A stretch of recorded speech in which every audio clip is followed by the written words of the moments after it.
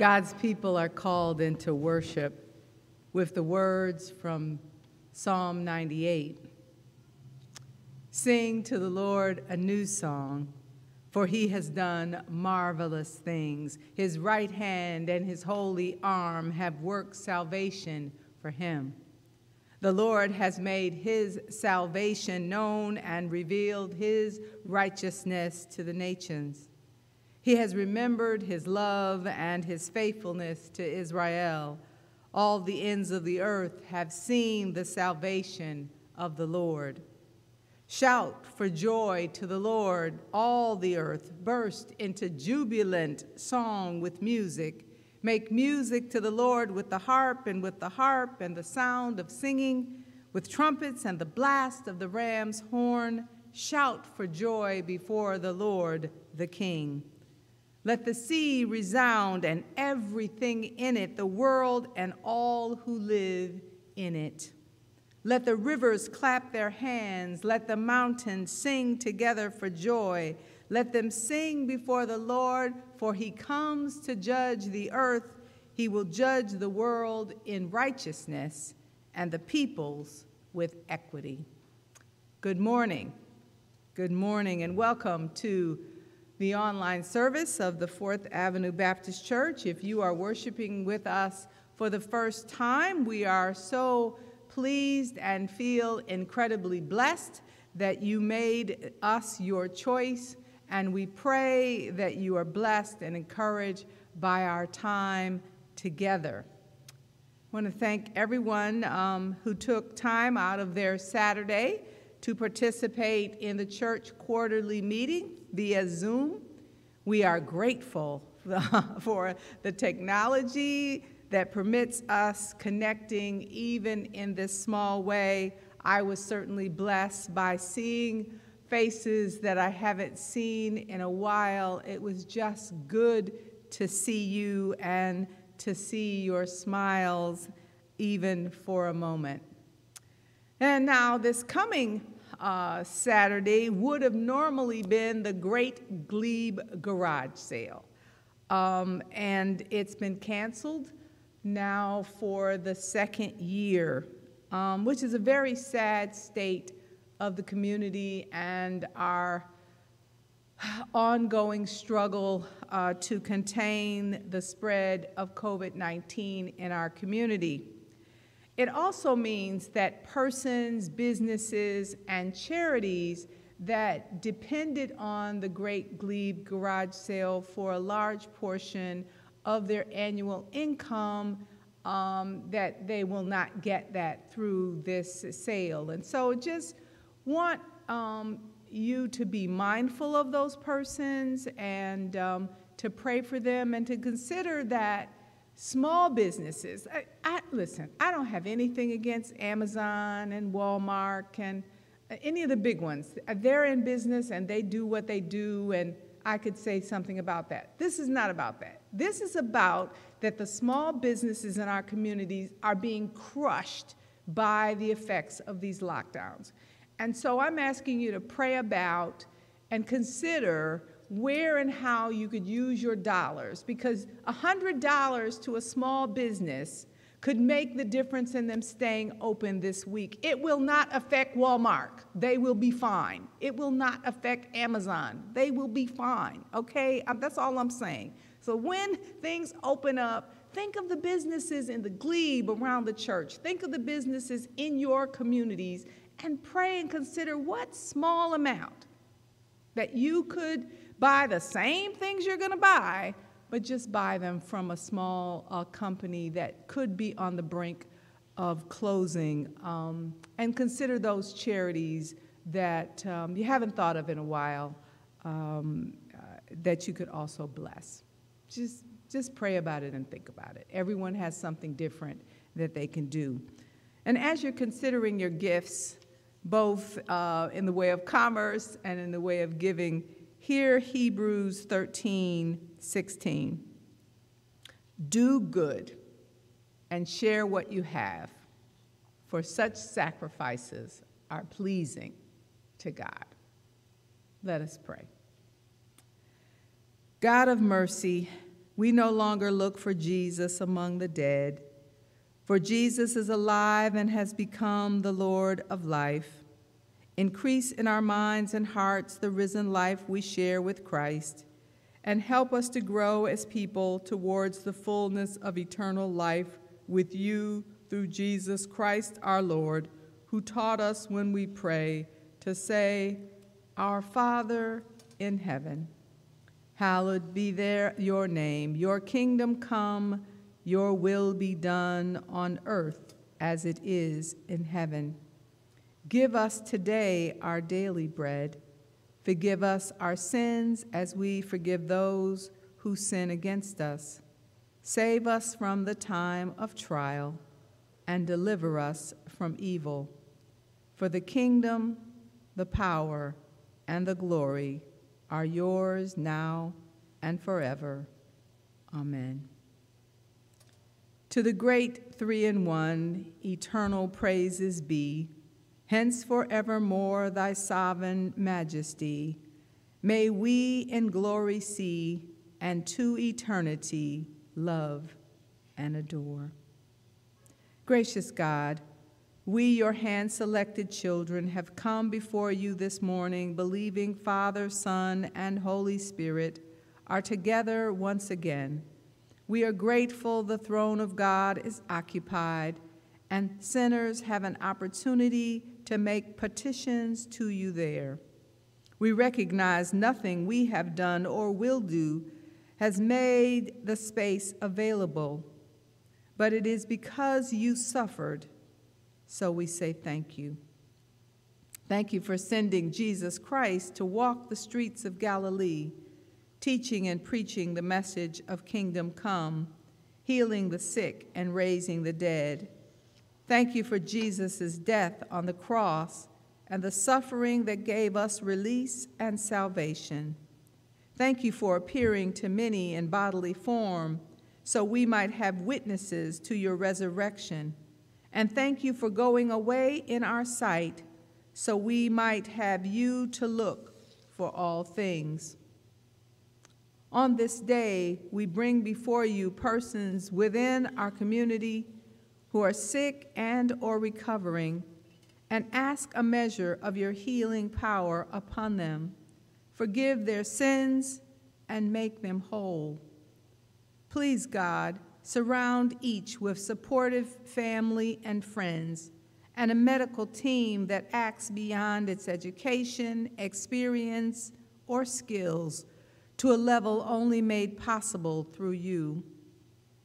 We remember those who walk through the valley of the shadow of death, and pray each will sense your presence and feel your power and love, especially Scott, Gary, and Laura. We think of the mourning in families in Palestine and Israel, and pray for the end of what seems like an endless struggle for power, land, and sovereignty. Dear Lord, from our comfortable seats here in Ottawa, we cannot imagine or begin to imagine these shadows. Yet we believe our prayers make a difference, joined with prayers of Canadian Baptists on this National Day of Prayer. We pray for the physical, spiritual, and mental health of those impacted by COVID-19. For those directly impacted, may God grant healing, comfort, and peace. For healthcare professionals, may God grant perseverance and rest. For essential workers, may God give protection as they serve on the front lines. For the poor and marginalized, may God protect those who are especially vulnerable. For government leaders and policy makers, may God give wisdom and a desire to work for the good of all, both at home and worldwide. For our churches, may God use us to provide support and hope as we care for the most vulnerable in our own communities and around the world. Help us, O Lord.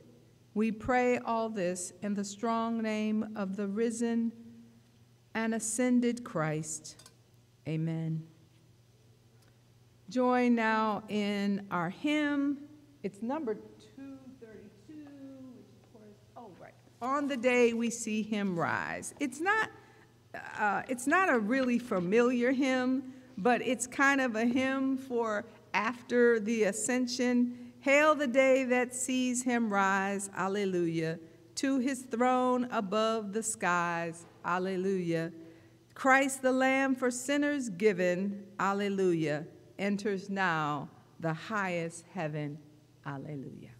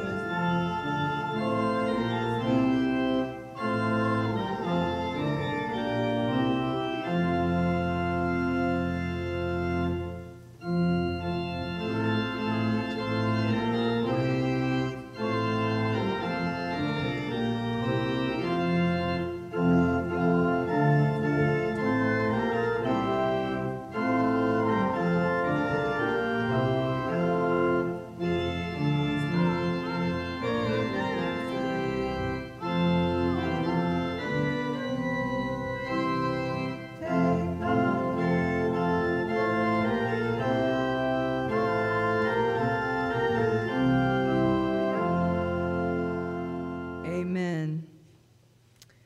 Our text for today is 1 John chapter 5, verses 9 through 13. And really this could be the entire 5th chapter of John because it actually goes together. That's 1 John chapter 5, and I'm going to read only 9 through 13. If we receive human testimony, the testimony of God is greater. For this is the testimony of God that he has testified to his Son. Those who believe in the Son of God have the testimony in their hearts. Those who do not believe in God have made him a liar by not believing in the testimony that God has given concerning his Son. And this is the testimony. God has given us eternal life, and this life is in the Son. Whoever has the Son has life. Whoever does not have the Son of God does not have life. I write these things to you who believe in the name of the Son of God, so that you might have eternal life. This is the word of God. May God grant a blessing to the hearing and reading and understanding of his word. As Michael Lasasha comes, joined by Sharon Adams on piano, pray with me on the last of our series of living in this resurrected life, life eternal.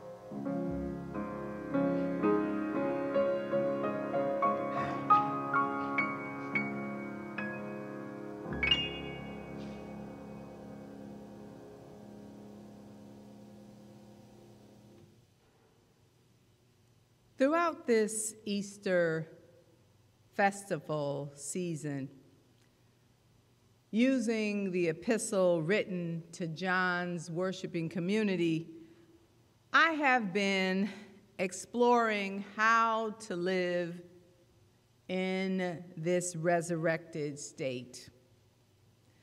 And it might be time, maybe it's way past time, to say a little bit about the current time that we inhabit.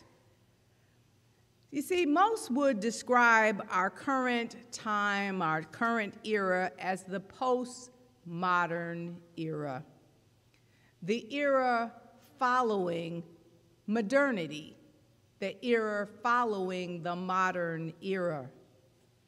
Modernity was a highly celebrated time, and that time included incredible technological, scientific, and medical breakthroughs. It was an era that saw the creation and explosion of a nuclear bomb and the first heart transplant. Throughout the modern era, humanity applauded and relied upon data to make decisions, to establish policies, to make treaties, to pass laws. We were regularly told, based on this study or this or that is the best course of action. It sounded great, right? It was very convincing and it made lots of sense. The problem, as we later found, many of the studies, the data collection systems, and the highly sophisticated analysis were financed by those who profited from the results. The tobacco industry knew smoking caused lung cancer. The sugar industry knew that they were creating a dependency on sugar, which would increase diabetes, heart disease, hypertension to dangerous levels within the population. The drug companies were overinflating their prices. The meat producers, who couldn't sell a part of the animal that had a cancer spot, had nothing preventing them from selling any of the other parts of the animal that didn't have a cancer lesion on it. So these revelations, and oh my goodness, we could have just a list of all the things we discovered that were studied that probably they're mucky. So they've created a reasonable doubt in big business, in government, and in data in general. It is no longer a selling point to say, this is what we know. Now, if you want to sell something, you declare, this is what we believe. Yes, belief is now the order of the day. What I believe has greater weight and authority than scientific information or study. Now, as people of faith and belief, we can applaud this turn of events. After all, belief is the cornerstone of Christian life. As followers of Jesus Christ, we believe in God's appointed time. Mary became pregnant by the Holy Spirit and gave birth to Jesus. Jesus grew in stature and grace, was baptized by water by God's servant John, and then by God's Holy Spirit, traveled the streets of Galilee, teaching and preaching the love of God is salvation and life. Then this egalitarian preaching and teaching made Jesus a ton of enemies, and those enemies arranged for Jesus to be tried by a Roman court and sentenced to the maximum punishment, state-sanctioned execution and gruesome death. We believe Jesus died and was hastily buried, and on the third day was raised by the power of God over death and from death. We also believe Jesus is the Christ and has ascended to the right hand of our Creator and there makes intercession for us all. This is the belief that makes all the difference. But sadly, there are those, and there were those, who disagreed.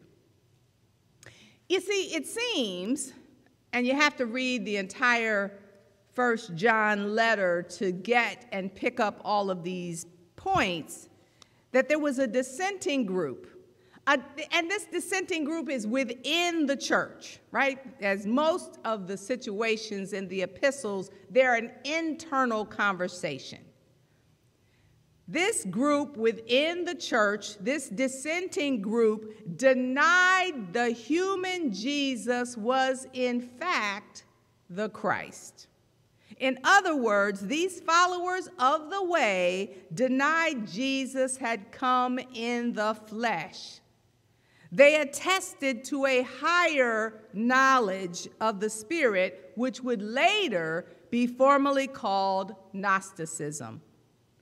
And I'm going to tell you very clearly, if we didn't understand it before, we understand now. And because of the intense debates of 2020 and 2021, little can change the mind of someone who attests to higher spiritual knowledge. So, far from attempting to dissuade anyone who believes otherwise, I join the author of this great epistle in speaking to encourage and strengthen our faith in Jesus Christ, our Savior. Belief in Jesus Christ is life, life eternal. And our belief centers on witness. Witness. God's witness testimony and our own testimony. David Schaeffler breaks down God's testimony into three parts: relationship to history, discerning the difference between authentic and counterfeit spirit, and allowing the awareness of divine love to engage us, resulting in less difficulty. Now, you know, that's fine, and I don't disagree with the scholar on this point. It's just as a Baptist preacher and as one who comes out of the tradition of the black church, I hear instead God's testimony in the way of hymns, and the way in which the church would have expressed it. And so, you know, the first one that comes to mind is, down through the years, God's been good to me. Come on, sing with me. Down through the years, God's been good to me. Down through the years, God's been good to me. Don't you know God's really been good to me? And then I think of, you know, being here in Canada. I've been blessed with so many Jamaican friends and Pentecostal siblings, and I think of them, and I don't know this one, but I love it. It goes, Holy Ghost power is moving just like a magnet. Moving here, moving there, moving everywhere. Holy Ghost power is moving just like a magnet. I can hear that would break up the church, right? You would just, they could just get to singing that, and I can see the sisters lifting up their skirts and tapping their legs. I can see the hands waving. I know it would break up the church, right? God's testimony. And then, of course, there's some of us who are going to go to the old hymns. The old hymn of the church. If you trust and never doubt, God will surely surely bring you out. Take your burden to the Lord and leave it there. If you trust and never doubt, God will surely bring you out.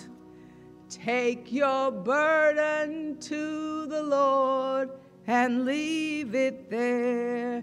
Leave it there. Leave it there. I thought I could do this. Take your burden to the Lord and leave it there. If you trust and never doubt, God will surely bring you out. Take your burden to the Lord and leave it there. You see, saints, this is what we do. We rehearse God's testimony. Whether we rehearse God's testimony academically, whether we rehearse God's testimony emotionally, whether we sing and cry out to the Lord, we know what God has done. We know what God is doing, and therefore we believe what God is able to do. And you see, God's testimony culminates in the testimony of Jesus Christ.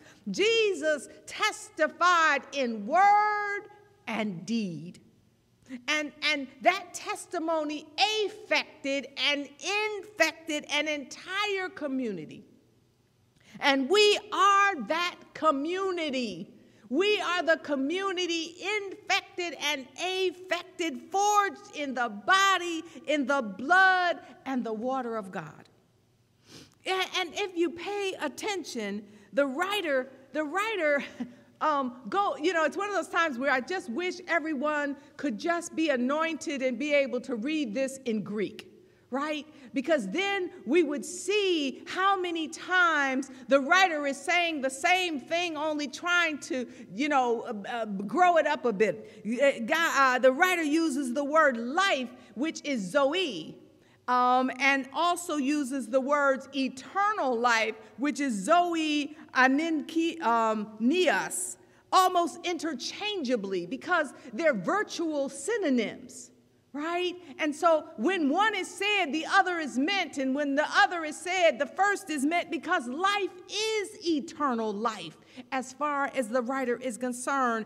It's what this community believes. This community, our community, believes that we have passed from death to life through Jesus Christ, our Lord. Jesus Christ is eternal life. Now let me be clear. Let me be clear. Our testimony is valid and God's testimony is greater. But we don't want to neglect our testimony because the world desperately needs to see and hear the promise of life given eternally through God in Jesus Christ. Our human testimony, the human testimony of a believing community moves beyond words and appears in concrete acts of compassion. Our proof is our love of one another. Now, I appreciate the way Elizabeth Johnson has to say this. She says it so well.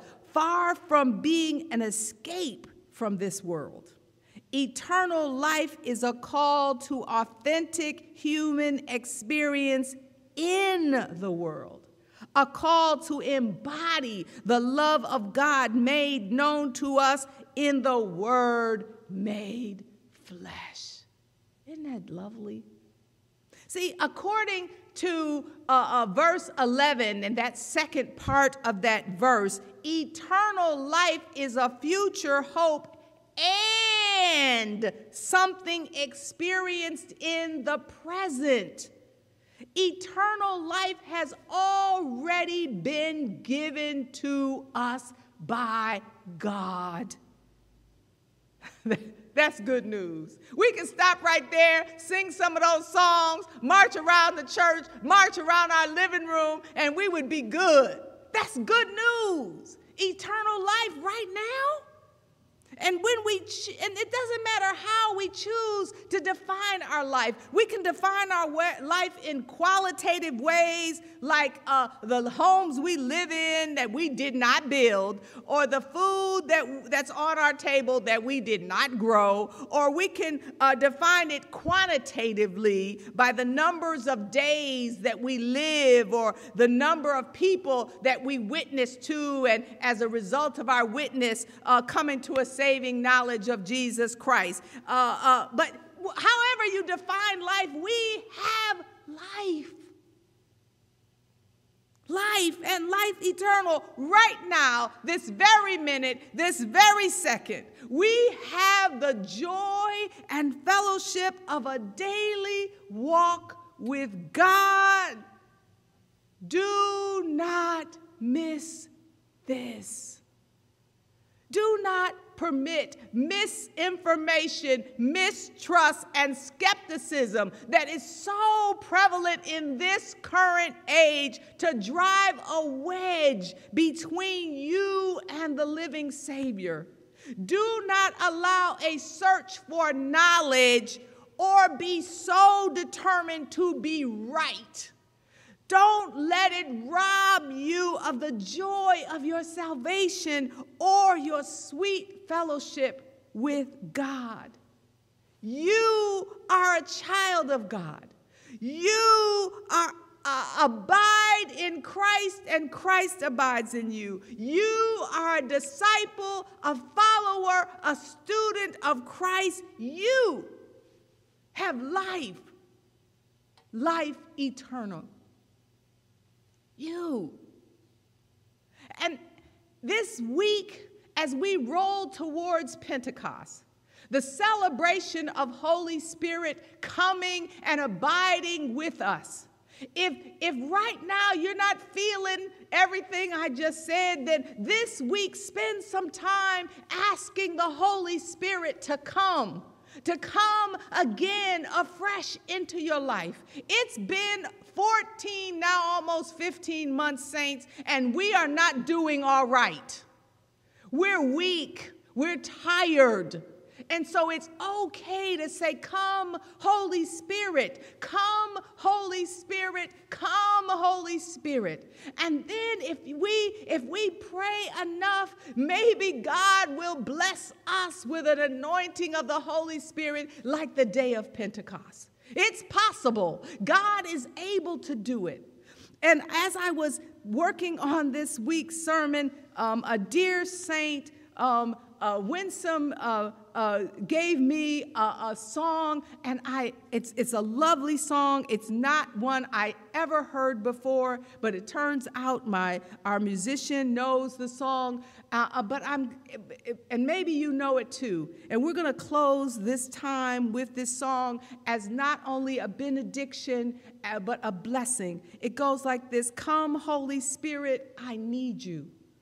Come, Holy Spirit, I pray.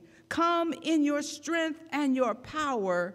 Come in your own gentle way. Let's close out using this song as a prayer.